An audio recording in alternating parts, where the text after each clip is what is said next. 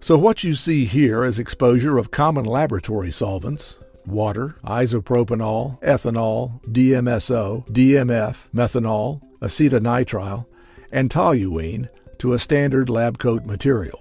There is a dye added to this solution to show penetration.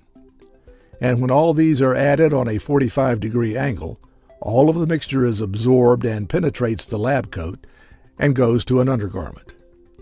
You can visualize that based on the red stains that appear to the undergarment. When you do the same experiment using the Westex ShieldCXP fabric, you see that all the solvent is repelled. It is resisted from the surface, thus protecting the wearer and the undergarment from exposure to these solvents, and protecting against inadvertent chemical splash.